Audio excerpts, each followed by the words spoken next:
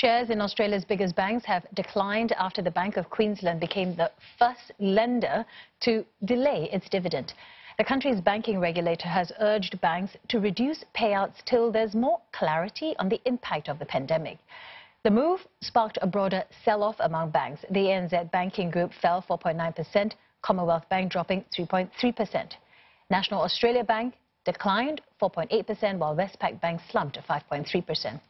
Now, the falls come after ratings agency S&P lowered its outlook on the big four banks to negative from stable, and Fitch also cut its ratings on the major banks. Retail shareholders, they own an average of about 47% of the big financial institutions. Now, analysts warn suspension of dividends will add more pressure on household incomes. Australia is heading for its first recession in almost 30 years as the virus shuts down a large part of the economy.